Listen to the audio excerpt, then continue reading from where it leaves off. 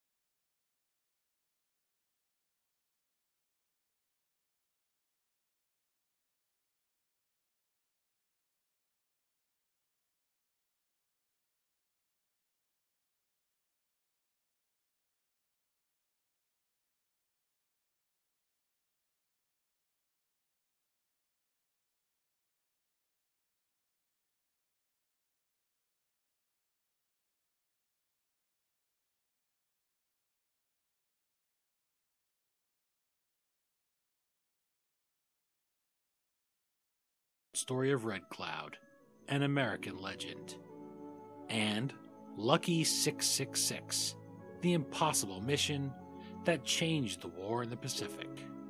You can visit our guest online at tomclavin.com. Alrighty, now that we've loaded up our 6-shooters, let's join Tom Clavin and meet the fastest gun in the West, Wild Bill.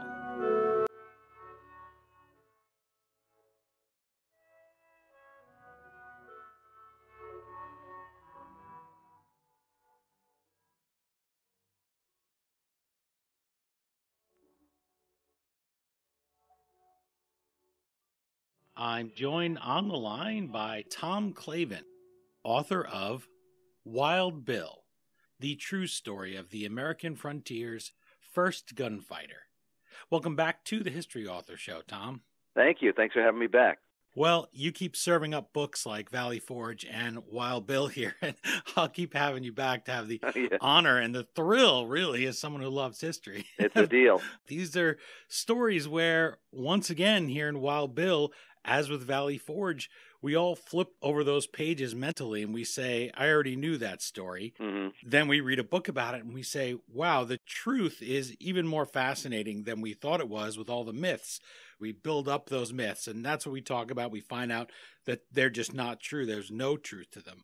Whereas with these, many times there is a basis of truth, and the real stories that we get here in Wild Bill about this man are even more fascinating. He was really some guy, a man that I was glad I got to spend however many pages it is here getting to know when you have a story, a figure who has had so many myths told about him. There are so many news stories that you would think as a historian you could go to and get that first draft of history. Those are wrong about him. Like Mark Twain, his death is reported, and that's wrong. Even James Butler Hickok himself, Wild Bill, he would embrace certain aspects of that legend. And when I read that, I could almost picture you throwing up your hands. So how do you go about sifting through all of those unreliable narrators to offer us this full, accurate picture? Well, one thing that helps is to go back to, what they call contemporaneous sources. What was being reported at the time. And with my previous book dealing with the American frontier, Dodge City, that was actually a little bit easier because the Dodge City pretty much covers the period from 1875 to 1879. And even on the far reaches of the frontier, there were quite a few newspapers being published. And sometimes you had these towns that had 2 or 3 newspapers. And so you could go back to these records. When I was doing Dodge City, the Dodge City Times and the Ford County Globe had mostly been digitized by then. Sitting at my office computer, I could read about what was being reported about an event that involved, let's say, Wyatt Earp or Masterson in 1878. And it was a little more difficult with Wild Bill because Wild Bill, for the most part, the action, even though the book begins, he was born in 1837, so you do have his upbringing during the pre-Civil War. You have his exploits during the Civil War.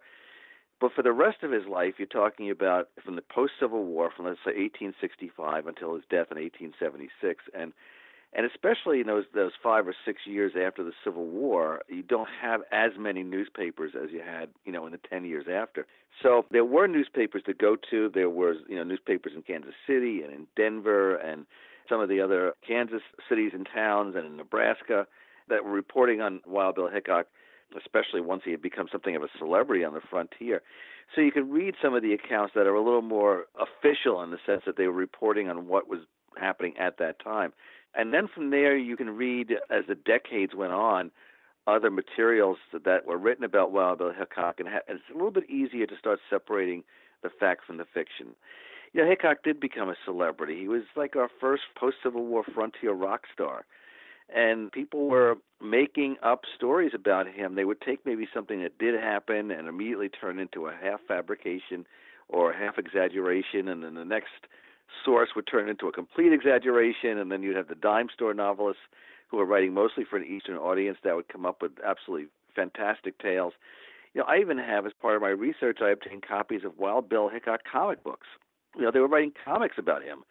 And in a sense, he was like, nowadays, you read Marvel comics and you go see Marvel movies with Thor and Spider-Man and Fantastic Four and superheroes like that. Well, Wild Bill was probably our first Civil War, post-Civil War superhero. Now, we didn't have the comic books then like we have now. We didn't have the movies that we have now. But you had these dime store novels, these pulp fiction novels, and you had the magazines like Harper's New Monthly Magazine. And they would embellish stories about these frontier figures because they knew they had this hungry audience on the East Coast who wanted to get all these stories about these legendary characters that were, walking across the frontier and trying to tame the Wild West. It was a lot of fun for those people. And, of course, you had these publications that were willing to cater to them. That brings me to something that I didn't write a question about. I usually do, but I'm glad I won't forget it. And that's when people show the Old West and his period, what are the things that they get wrong producing those films for the same reason those pulp novels did, because it makes a better story? Well, one thing they get wrong is that Wild Bill has usually been portrayed by actors who are significantly older than Wild Bill really was. Wild Bill was killed, and he was still in his 30s. The subtitle could be The True Stories of the American Frontier's First Gunfighter, because he packed so much living into 30-something years. He was a sheriff, he was a farmer, he was a Civil War spy, he was a gunfighter, he was an actor, he was all these other things. But when he died, he was still in his 30s. And so when we see, even going back to Gary Cooper in the movie The Plainsman, Cooper was in his 40s when he played that part. When you have Keith Carradine playing Wild Bill Hickok in the series Deadwood, Keith Carradine was in his 60s when he was playing Wild Bill. They had Charles Bronson playing Wild Bill in a movie when Bronson was in his 50s. You see these older actors, which means that the audiences have not gotten to really appreciate what a young, dynamic, handsome man he was. I mean, he cut quite a swath across the frontier with his long hair and his outfits that he wore and his buckskin and his yellow moccasins and his sombreros, and he was a really charismatic character, and that's not really come across in any of the movies or television shows on which he's been portrayed. So that's one thing I don't understand. And I think the other thing is that they've pretty much shown a one-dimensional Wild Bill Hickok, mostly shown him as a gunfighter, which he was. But like I say, he played these other roles. He was an actor who performed on the New York stage. He was sheriff and marshal and federal marshal. He was an Army scout. He was all these other things. He's a gambler, he's a big-time gambler, went from town to town to gaming tables. So what I'm hoping in my book is that there is a really full three-dimensional portrait of Wild Bill, which we haven't had the luck to have on the screen. And he was tall. You picture these guys as squat, and I haven't seen a ton of the movies. I didn't want to pollute my mind, but just the things you absorb from the ether, right? Seeing these old movies, and you picture them always dirty, filthy guys, usually, right? They just came out of the trail, and it was a dirty time. And you mentioned a few times in the book that he always took a bath. He always looked good. He bathed every day. He wanted to present himself well. He bathed every day, which was pretty astonishing. He would have been the subject of ridicule if anybody had the courage, to make fun of Wild Bill, which nobody did because they were afraid of him. Yeah. But he bathed every day. When he was on the job, so to speak, as a scout or a plainsman or a hunter or anything like that, he would wear the buckskin and the moccasins and everything like that. But when he was in town, when he was in Kansas City, when he was in Springfield, Missouri, and some of these other places where his primary occupation was gambler and man about town, he would wear these Prince Albert coats, and he would wear these vests, and he would have his long hair, washed and flowing down to his shoulders and past his shoulders. And he cared about how he looked and how he presented himself. That became part of not only part of the Wild Bill legend and the myth, but it was part of the Wild Bill reality. He really was not a dandy. I don't think that would be too strong a word, but he was a handsome man. He knew he was a handsome man, and he wanted to present himself well. And that's not just because you're afraid of him rising from the grave and coming after you, right? That's right. I think it's another thing where you picture these gunfighters as, hey, that's a slight. I don't like the look of you, boy, and just popping a couple of bullets in you. For instance, with Theodore Roosevelt, when he's up in the Dakotas, he is in a bar and they start making fun of him because he wears glasses, which similar to the idea of bathing every day where they'd make fun of you. They felt if you needed glasses that you had some kind of moral defect, as strange as that sounds to say today. And the guy starts threatening him with his gun, and TR ends up taking him out with a punch. Thank you, Harvard boxing days, for him. But this isn't who Wild Bill was, which is something that comes across here in the book Wild Bill. It does say the true story. You give him many instances of him acting justly. He's someone who hates bullies. He doesn't want to see kids pushed around. He's a nice fellow. I mean, you wouldn't be terrified to be in his presence. In awe, maybe, but I don't feel like I would be afraid. Gosh, if I say I'm rooting for a different team in the Super Bowl, he might pop a slug in me. He wasn't looking just to wipe people out. No, he didn't have a chip on his shoulder. His code of honor, or part of his code of honor, was, listen, I'll treat you the same way you treat me. You have no problem with me, I'm certainly not going to have any problem with you. And he wasn't one that would provoke a fight. In fact, he would sometimes break up fights or defend the underdog. There's one story in the book where he's walking through a town and there's a commotion going on inside this bar and people standing outside looking inside. He asks what's going on. It's at the beginning of the Civil War. It turns out that the bartender there was voicing support for the Southern cause. And some of the other men who were in the bar were pro-union, and they were ganging up on him and beating him up. Now, Wild Bill Hickok was anti-slavery, and he ended up enlisting in the Union Army. He was not a sympathizer with the Southern cause. But he saw one guy who was in an unfair fight being beaten up by a bunch of other guys who were just ganging up on him. And he went in there, and he joined the fight on the side of the beleaguered bartender and beat the other guys up and threw them out of the saloon. He did have that sense of fairness, of right and wrong. He did like children. He never, unfortunately, had any of his own, but he did like children a lot. And he did have a sense of justice, too, that justice should be done. He was not one that thought violence was the answer to a problem. He only resorted to it himself when he felt like he had no choice. An expression he used, I will never let somebody get the drop on me. If he felt threatened, okay, he would go for his guns. But if he didn't feel threatened, there was always another way to work something out. And if people are shaking their heads in disbelief about this, pick up Wild Bill, the true story of the American frontier's first gunfighter, and you'll have a ton of those stories that you'll enjoy in there, where he does try to diffuse situations with humor, with saying, hey, let's pop some champagne. Let's just hang out here. He's not immediately going for the gun. And that's another Theodore Roosevelt thing where he said his father taught him, and then TR taught his own kids, never hit at all if you can honorably avoid it. But if you have to hit, put the man to sleep, put him down, and hit him as hard as you can. The worst sin is hitting soft. That's who we meet here. And I think that that's a nuanced view, to use a popular word at the moment, because here we're describing a man, his personal arsenal is formidable. He's shooting with both hands, for one thing, so he's twice as armed as a regular person would be. He's carrying Colt 44s, 36 Navy Colts, 41 caliber Derringers, and if people don't know guns, go look up what a 41 caliber bullet, the size of it, what it'll do to you. Then he has a Bowie knife, farmer style there, shoved into his belt. Even more impressive, he can accurately shoot with both hands. He's not firing willy-nilly. If he has 6 guys, he'll, chances are, put 6 bullets in them. So if he were alive today, needless to say, he's not getting on any airlines to go fly. He's not getting past TSA. Today, we probably recoil with the notion of the gunfight. If people walking around armed makes most people uncomfortable. Even when we walk through, say, Pennsylvania Station in New York City, or the Port Authority bus terminal, or any airport, and we see armed guards that are there to protect us, we're a little bit taken aback. It's a gun. That guy could take us out if he wanted. So what do you hope readers who do recoil at the notion of guns to one degree or another will take away from this very different era of history? Well, in those days, you had most people, I should say most people, because women certainly didn't carry guns, or very, very, very few. And there were a lot of business people who did not necessarily on a regular basis carry guns, but anybody that had to deal with law enforcement, of course, who were cowboys, who were scouts, who were out in the country, so to speak, on the frontier, because they might encounter hostiles, as they called them, some of the Indians, they were afraid of them.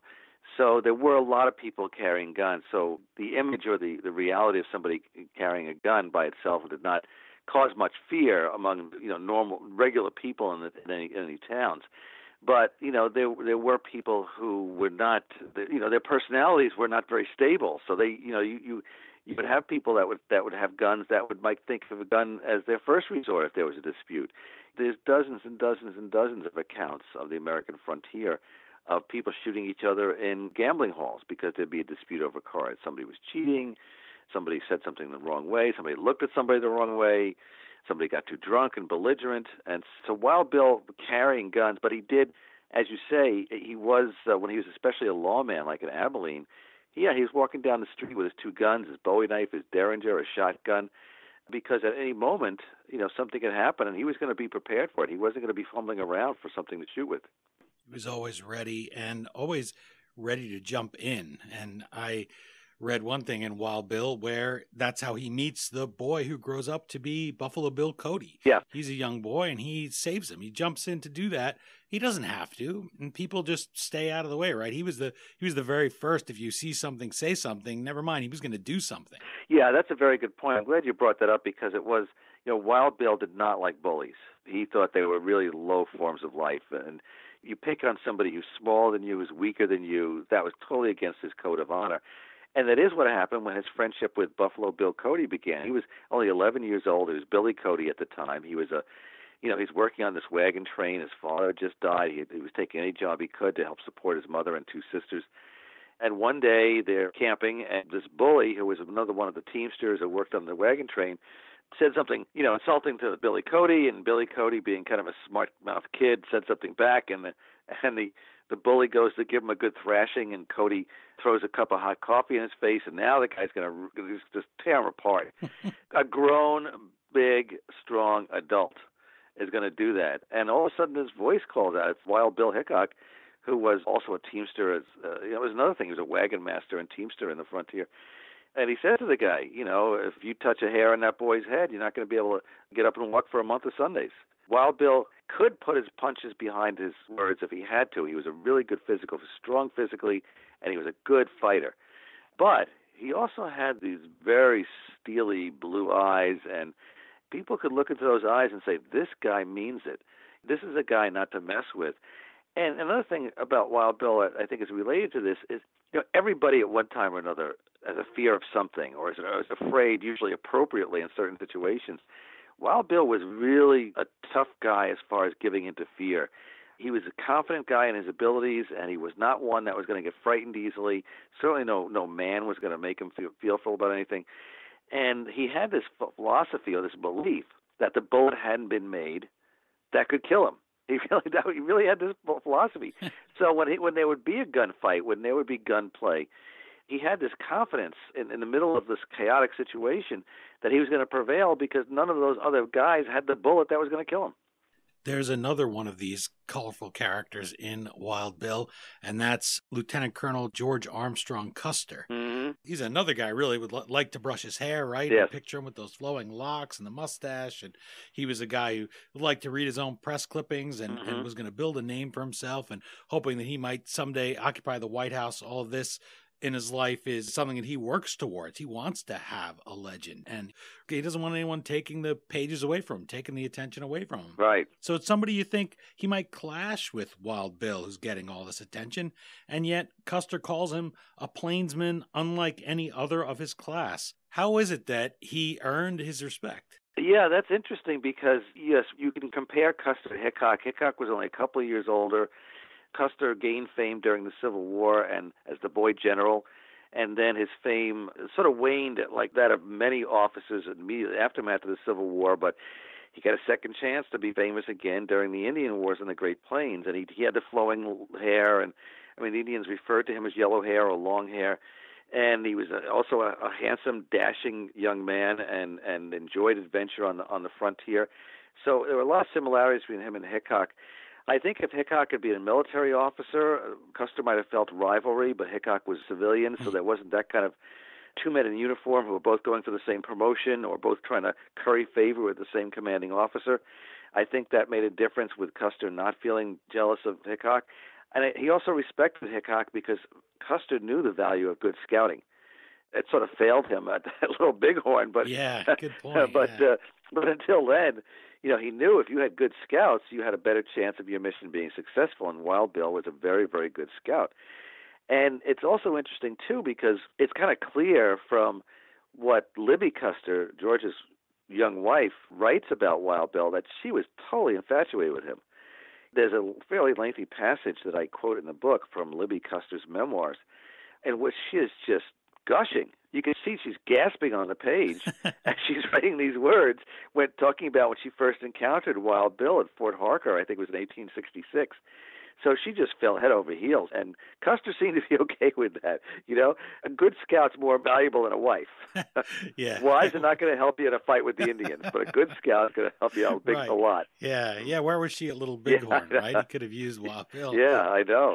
You have so many of those moments in Wild Bill, your book, where you go through and if this was a novel, you would say, wow, this guy's packing a few too many cameos in here. He couldn't have met everyone. He's almost the Zelig of the Wild West where everybody pops up, and he's doing all these things that you wouldn't believe either. He doesn't play ping pong like Forrest Gump does, but he does have a stint working for the Kansas City Antelopes on baseball. So he's a baseball umpire. Crazy. He's a baseball umpire too. Yeah. And it is pretty amazing because, the frontier was a big land out there, hundreds and hundreds of thousands of square miles. And it's interesting how often some of these famous figures cross paths with each other. Hickok and Buffalo Bill Cody, who became very close friends, would keep crossing paths with each other. And Hickok would encounter twice Jesse and Frank James.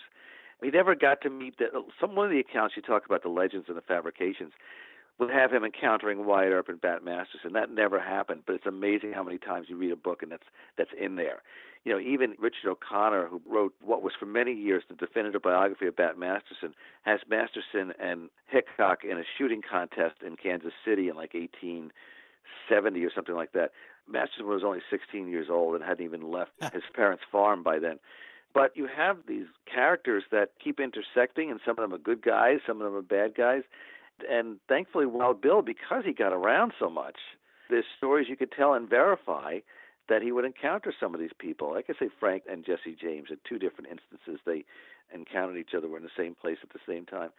So that's kind of fun. It means I can legitimately put in there, not fabricate, but legitimately put some of these names that have gone down in our history of the American West is somewhat well known, and Wild Bill, and they respected Wild Bill. He was an iconic figure, at a fairly young age, and he became that prototype lawman that people years later, like Wyatt Earp, like Bat Masterson, like some others, tried to emulate. It's great that the book Wild Bill isn't just one guy getting the drop after another, him shooting people. I think that would get tiresome. It is easy to dismiss all those men who wound up on the wrong end of Hickok's gun, with apologies to the Allman Brothers, as just generic henchmen in a film, right? When we watch a Western, often those guys aren't even named in the credits, the poor guys, right? Right. They don't get a backstory. They get nothing. Yeah. It's sort of like on the old Star Trek show. Yeah. You knew the guy that was going to get killed when they beamed down to a planet. You didn't even give him a name. Yeah. They said ensign. Yep. Ensign. And the guy might get one line. Next thing you know, he's being phasered. Yeah. So that's true. But in the book Wild Bill, everybody has a name. I mean, there are people that challenge Wild Bill. There are people that fired at Wild Bill, and he killed them. It did happen. Not dozens and dozens of instances that were attributed to him, but it did happen. And I want to give you a little background who these people are. These lives were being taken. Maybe you could say they deserved it in the sense that they were trying to kill Wild Bill, and he had to defend himself. But who are these people? What was their motivation? Where'd they come from? So we want to know who these people are, not just indiscriminately knock them off like Wild Bill was some kind of psychopathic killer. He was not. He did not want to shoot to kill, but there were a few times, which are depicted in the book, he was forced into it. You'd get a chance. Andrew Jackson, when he was a judge, guy came before him and he went out and got him. He had done some horrible thing. I believe he may have mutilated his wife, cut her ear off or some terrible thing. And he was just a madman. And Jackson's a judge and he's saying, where is this fellow? Why isn't he here? And I said, well, everyone's afraid to bring him in. So he leaves the bench, goes out and grabs the guy. And they say, well, what the heck? The whole police department, nobody else could get you to come to court. And he said, I looked in that man's eyes. You talked about Wild Bill's eyes. Important part of the book here as it goes on, Wild Bill. And he says, I said to myself, Hoss, you better just walk small. Yeah. And he gave him that chance. The same thing. And Jackson was also, he wasn't as restrained as Wild Bill. But these are guys where that was a code of honor. Look, if you're going to say, okay, we're not going to do it, it was more civilized than today in a lot of ways, I would say, where people look to take offense and you hear there's been a shooting. The weapons are different too, and people aren't trained to use them. But that's one of the things where they gave you a chance. Wild Bill certainly gave you a chance. And if this was a novel and not a true story, as it says right there in the subhead, The True Story, you would say, I have sympathy for this character, okay? He's not shooting just willy-nilly because he doesn't like the cut of someone's jib or their color or their creed. He always has a reason to do it. So that's a great thing. He doesn't disappoint you. There's nothing worse than a historic figure that you want to read about and then you say, I really like that guy by the end. You like Wild Bill. You root for him. Well, I think that's true, and I think in this case, as was the case with the book Dodge City, for example, is that some people might think, oh, this is the true story, so they're not going to do the legends, they're not going to do the myths, this is going to be the true story. Oh, it's going to be boring. It can't be as interesting as some of the stuff, the crazy stuff that's been passed down from generation to generation. But that's what the fun is, when you find out the true story includes events and characters that are more interesting, that are more intriguing, that are more dramatic, and things we never heard of. That Wild Bill was a New York stage actor. Yeah. He appeared in plays. And you would have audiences flock into these New York theaters because they were saying, oh, my God, that's the legendary Wild Bill himself right there on stage. Now, he's basically playing Wild Bill. It wasn't like he was playing Othello, but he was still there, reciting these lines. He wasn't that fond of it. He didn't enjoy acting, but he did it for quite a while because he was in a production with Buffalo Bill, and they were making tons of money, more money than ever made before. He finally couldn't stand it anymore, went back to the plains and resumed his life back out there. But to find out aspects of Wild Bill's life, the whole myth about Calamity Jane, he couldn't stand Calamity Jane was part of his life. They are buried side by side. Yeah, not his choice. In South Dakota, but not his choice. They couldn't stand her. Yeah. But there was a woman he was very much in love with that he eventually married late in his life. And who knew that? And I think that's going to be another revelation. There might be We'll see if there's an audience among women readers for this book. But one of the things I think that they may find interesting is that the woman he fell in love, the love of Wild Bill's life, was this very strong, independent, talented, and accomplished businesswoman who was a circus impresario, who ran her own circus that toured the country in an industry that was completely dominated by males. I mean, she was the only woman to own a circus in this country. And she had mouths to feed. She had a business to run. She was all over the country in all kinds of weather with her circus and her performers. And it was that very strong woman who was the one that Wild Bill fell in love with. He is a loving guy, and you start to, as the book goes on, really feel for him. You know, you start to like him and root for him. And then you say, oh, gosh, I saw those movies where Calamity Jane is his love interest, and now I'm reading the true story. And there's another thing I asked you about movies and what movies get wrong. There's one right there, and that's chapter 18 of Wild Bill, A Woman Called Calamity. Then you deal with his wife and what kind of marriage he had. And I think that surprises people too, that he was somebody who, when he got married, it was for love, and he was attached, and he was devoted, and he wouldn't be running around with Calamity Jane or anyone else because he took his vows seriously. There's another thing you don't get from those Westerns. You don't get that image of fidelity. And I think, too, one of the things I'm hoping with this book is that there has been an effort over the years to take some of our, let's say, characters from American history, let's be more specific, characters from our Wild West, the American West, and tear them down a bit. They sort of get built up with a lot of fictions and embellishments and exaggerations, and then the circle comes around and you tear them down. And that happened to Wyatt Earp. It happened to other characters. And yet with Wild Bill Hickok, when you find out what James Butler Hickok really was like, I think there's going to be a lot of admiration there, because not that he didn't have his flaws, he did. There's no doubt about it. But he was somebody who had a code of honor. He stuck to it. He celebrated the underdog, defended the underdog. He had a strong sense of law and order. He took the job as Marshal of Abilene, which was not a good idea. Abilene was a really rough town. I mean, the guy he replaced had been decapitated. so is this a good recommendation for a job? And it wasn't like you were not paid very much to be a frontier lawman, and there was no benefits. There was no 401k or anything like that, and no life insurance. And yet he took the job because he fiercely believed in law and order, and Abilene needed it very badly, and he wanted to build on his predecessor's efforts, and he did. Ironically, the reason why Abilene eventually discharged him as marshal is because they didn't need him anymore. Yeah. The town had gotten too peaceful. Victim of his success. He was a victim of his own success. He cleaned up the town, so okay, it's clean. We don't need a two-gun marshal anymore. You're enjoying my conversation with Tom Clavin, author of Wild Bill, the true story of the American frontier's first gunfighter. You can visit our guest at tomclavin.com and enjoy our chat about his previous book, Valley Forge. You can find that in our archives at iHeartRadio or wherever you're listening. Kirkus Review writes of Wild Bill, quote, Clavin writes fluently and often entertainingly of a man shrouded in legend while being all too human.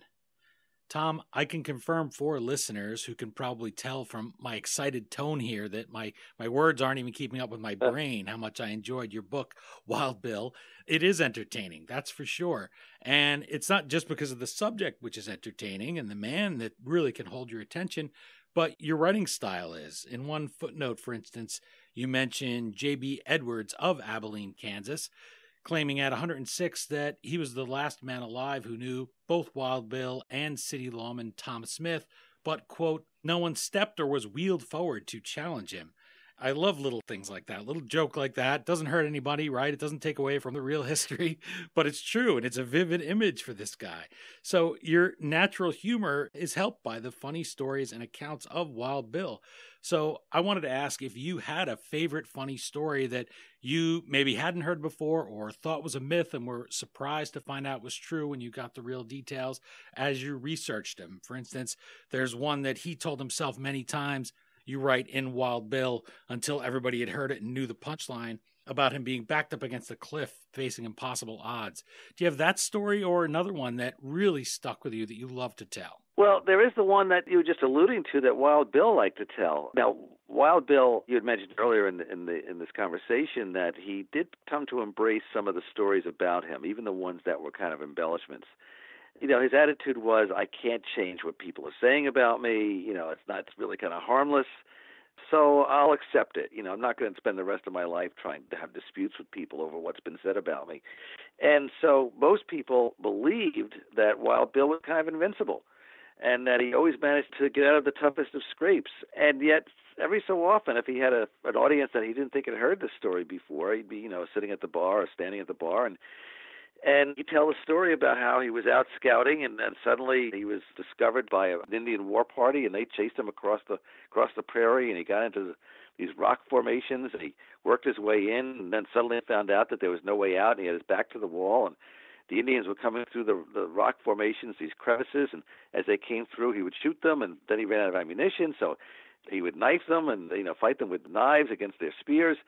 And then he would pause, and the listeners were like, "This is so incredible! How did Wild Bill possibly get out of this one?"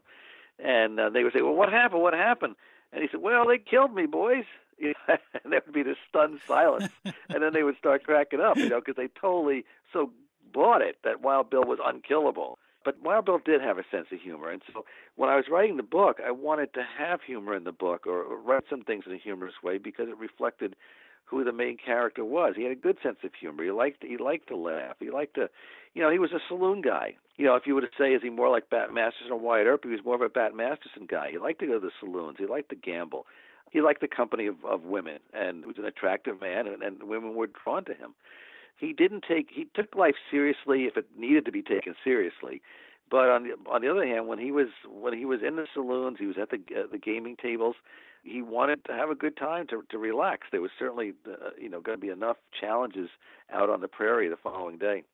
I love that. And you can see where he would have been somebody drawn to the stage, because Mm-hmm. he's crafting that story, honing that story over all the times he says it, which is great. And you could just see it hanging in the air, because it's classic comedy, right? It's classic misdirection. He's leading you to believe that he's telling this serious story and all these things, and there's life and death, and then just leaves it hanging there and stops talking. You probably could hear a pin drop in a lot of those bars where they're hanging on his every word. It's just a beautiful moment and beautifully told, and it makes him really come to life even here, where you say, that's a good story. That's a good storyteller. You'd walk into a bar and see him, and you wouldn't feel like, I'm about to get shot because I sneeze at a bad time and he's losing at poker.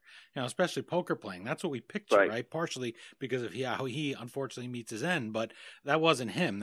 He wasn't reaching for that gun first. He just happened to be very, very good at what he did. Exactly, yeah.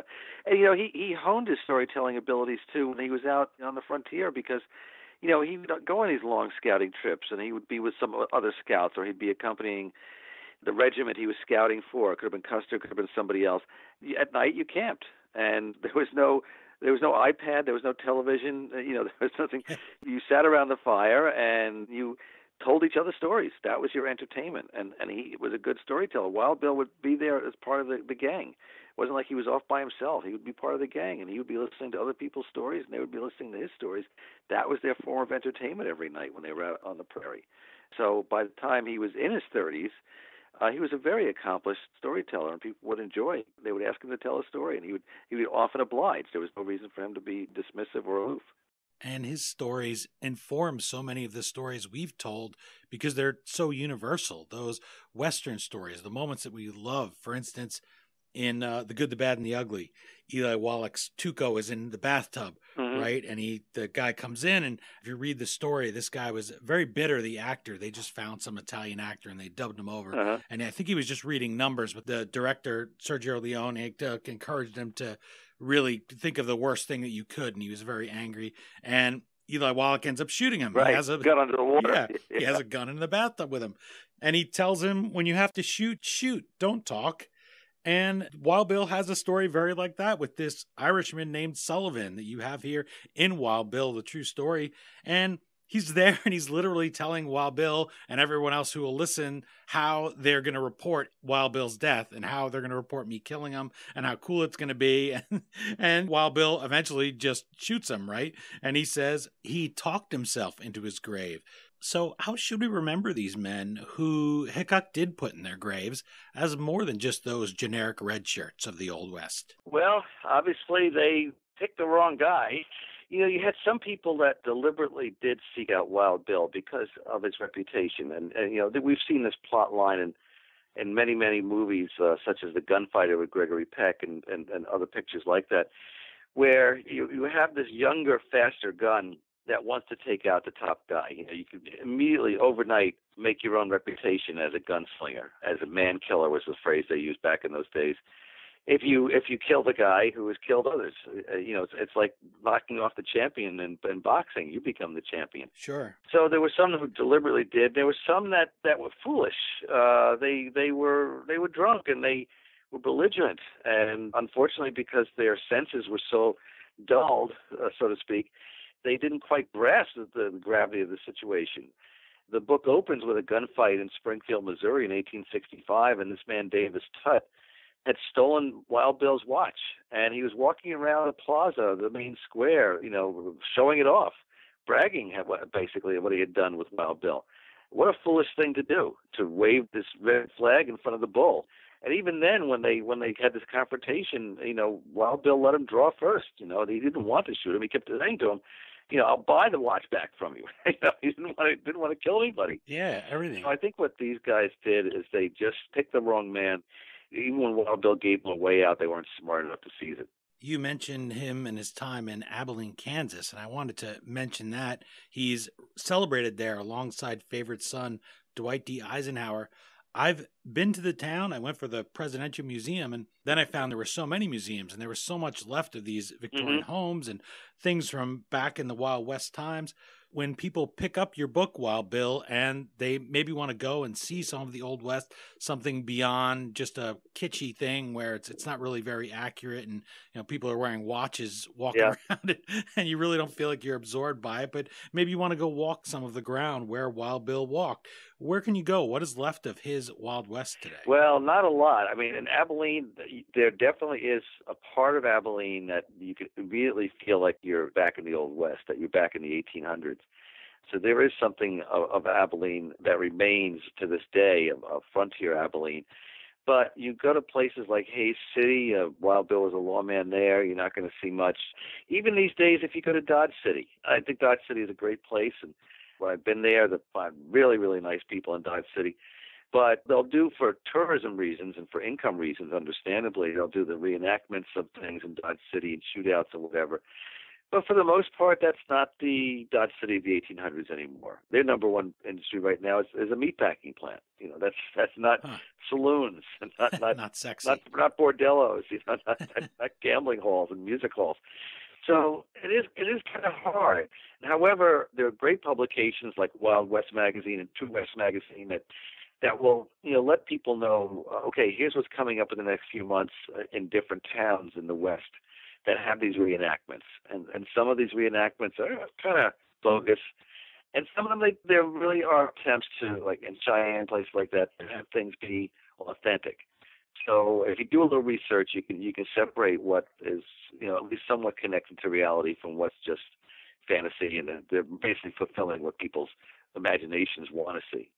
You mentioned his experience fighting in the Civil War, and then after Lee's surrender, that Hickok is one of those who turns his attention to fighting against native tribes that are resisting westward expansion, trying to cope with westward expansion. How does that experience impact the Wild Bill legend that people will experience here in your book as historians take a second look, a third look at the way that the Aboriginal people were treated after the Civil War, after many of them had fought for the Union? For instance, the Cherokee, we talked about that, and Blood Moon in that book where you had the Cherokee taking sides for and against the Union.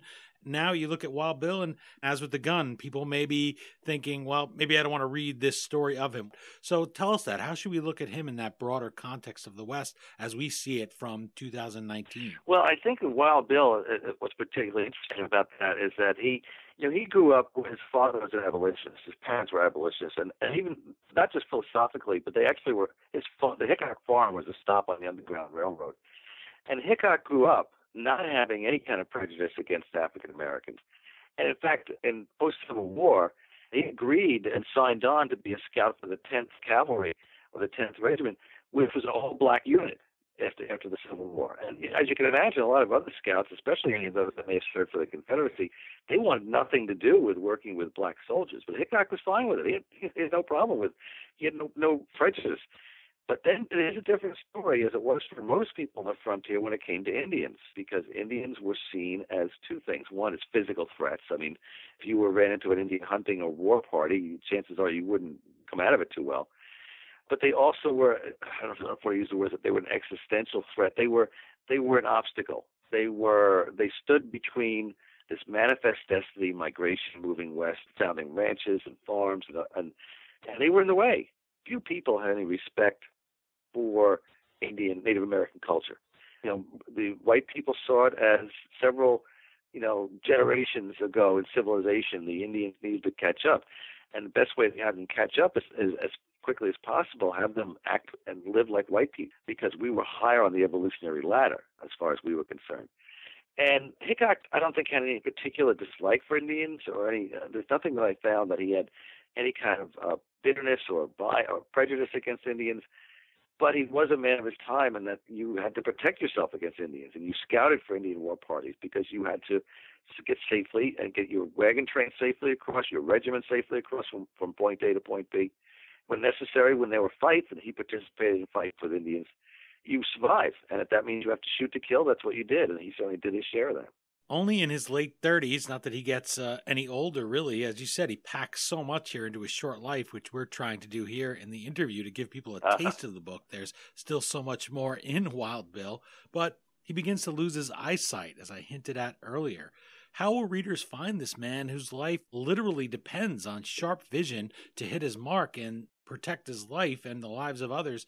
How will they find him coping with that loss? Well, I think I mentioned in the book, and it's kind of a coincidence, that the Hickok family hundreds of years ago farmed the Shakespeare property in Avon, England. Right. There is kind of a Shakespearean tragic aspect to Hickok's life, that he ascended to great heights, and he became a celebrity. He became this iconic figure of the American West, and then it started to be taken away from him. Like the West started to pass him by. The law enforcement became more sophisticated. It wasn't just that you faced the man down because he didn't want you to draw on him. And then, it was taken away from him, and that he had this eye ailment. There's different speculations as to what caused it, but that he was going blind.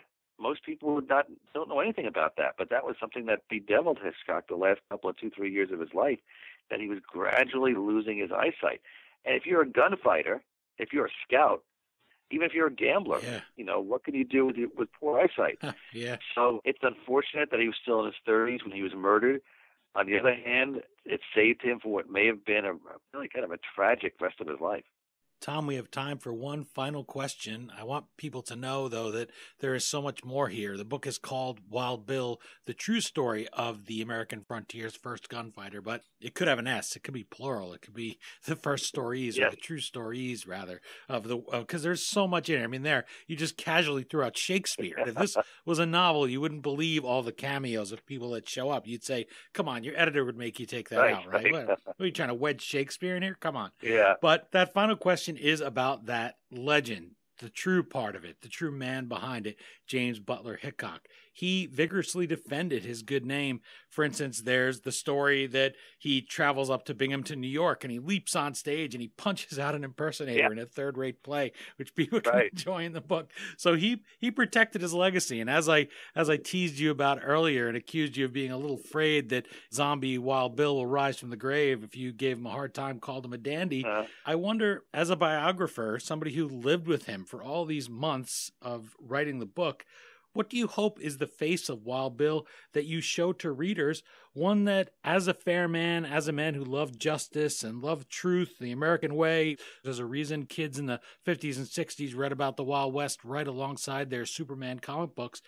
What do you hope the book will be that would please not just your readers, but also the legendary gunslinger if he read it today? Well, he was very much his own person. He was confident in his abilities. He was mostly fearless in situations.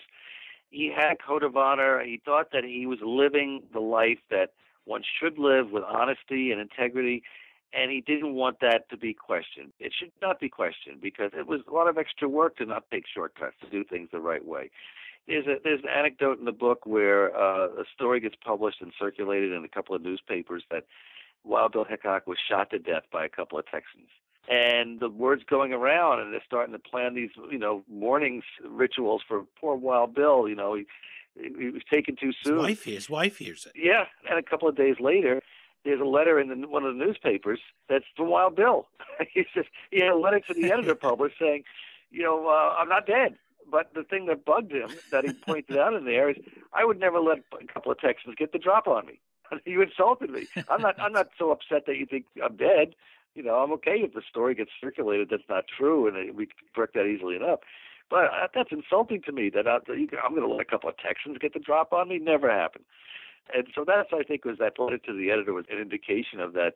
He had a pride, and most of it was well placed because he did honest work for an honest day's pay, and he cared about what he was doing. He cared about people. He protected people. He was, like I said before, if you were the underdog, you had a defender in Wild Bill.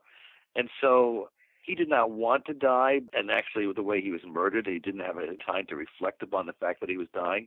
But if he had that opportunity, I think for the most part he would have said, I lived life as best I could, as honestly as I could. Was an honest guy, a sweet guy, which may surprise people. That's how I read it in Wild Bill. Respectful guy, humble guy. In fact, when he writes that letter to the paper, he even tells them, I read your paper above all others. I've subscribed to it. I've been reading your paper for X number of years now. He wanted to toss that in there, like, hey, you guys doing a great job, by the way. Or in case they didn't want to publish the letter, right? Just like today, if you want your letter read or published by the Washington Post or something, and you say, well, hey, let me put in, I'm a reader. I'm a loyal reader. How many times you hear on talk radio, right? I'm a long time listener, or on C-SPAN. Oh, Brian Lamb. I love watching C-SPAN. As if they weren't going to publish Wild Bill's letter of coming back from the dead. Right. But he didn't want to presume. You're a great guy, and this is one of those interviews I feel that people might think, hey, well, what is there left to read? But believe me, don't cheat yourself. Pick up Wild Bill, the true story of the American frontier's first gunfighter by Tom Clavin.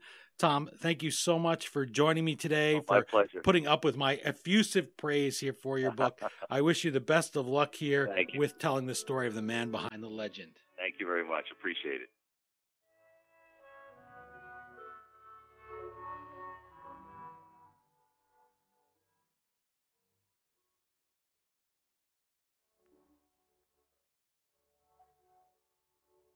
Again, the book is Wild Bill, the true story of the American frontier's first gunfighter.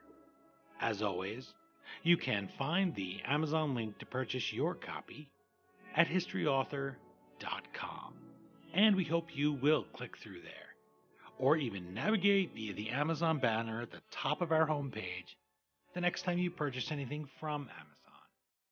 You go to historyauthor.com, that banner takes you through to Amazon, and Amazon.com gives us a small portion of every dollar you spend at no additional charge in your shopping cart.